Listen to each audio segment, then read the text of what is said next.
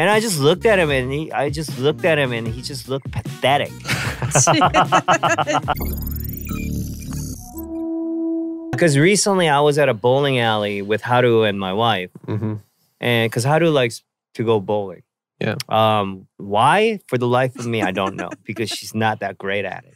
I'm going to be honest here. Okay? Yeah. Yeah, but she does get a strike once, in a while. But so we're playing, and the alley, like the lane right next to us, there was a couple. Okay? And like this dude was trying to beat his girlfriend so bad. Okay? And like I was watching that and I was like, why? Like, what? Why would you even go on a date like this when you're trying to like, if you want to destroy your girlfriend, like if you're upset that she's like she knocked over more pins than you. Oh, he was getting upset. Yeah, like it looked like he was getting upset, and he was throwing the ball harder and harder as it went on. And I was just watching that, and also now that I think about it, like why was I so focused on their game as opposed to like caring about my family? I'm pretty competitive with my wife. Yeah, you are. But it's fun. Yeah, you are, and she hates it. Yeah, right. Britt told me she's like Britt told me like when you turned around, she's like he's so competitive.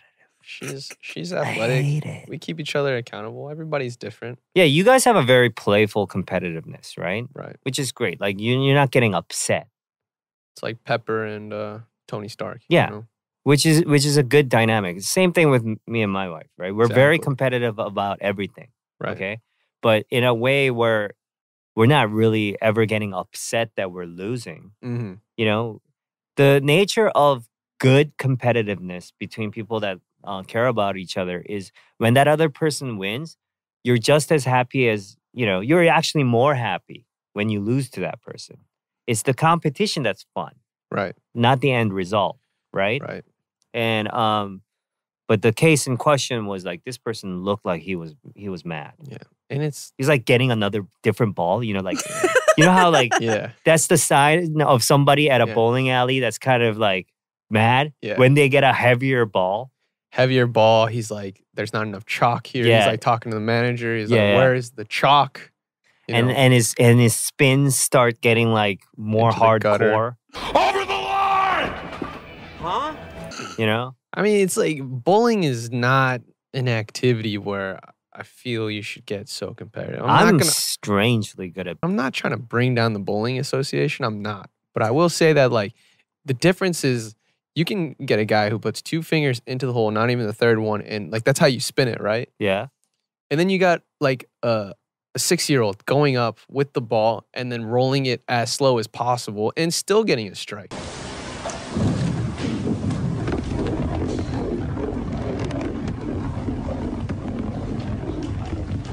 Yeah, Haru did that. I don't imagine Haru like lining up and she doesn't. chucking it down. So is it a tough competitive sport? Yes. But it's also a flip of the coin sometimes, right? My mom, who does not play sports at all, will hit a strike every now and then. So level of difficulty, come on, dude. Why are you getting so mad at your girl? I know bowling is not the issue here, and it's a Valentine's Day. It's like a Valentine's special.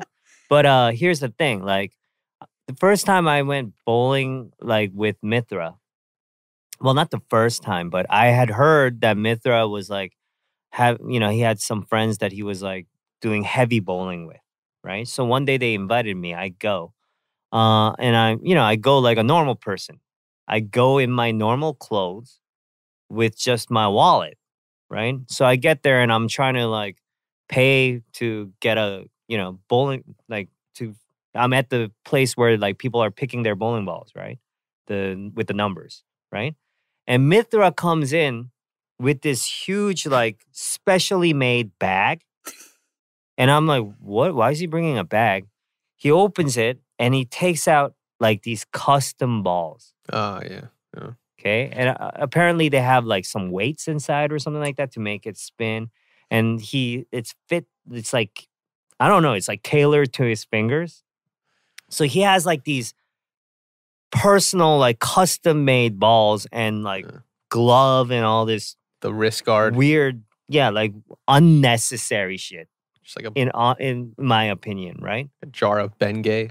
And I'm like, okay, so this guy's been like bowling with other friends so for a while because he has his own ball, right? Like if you are investing into like having your own ball and carrying that around just to throw some balls at a bunch of pins, he must be really hardcore serious and maybe very good now.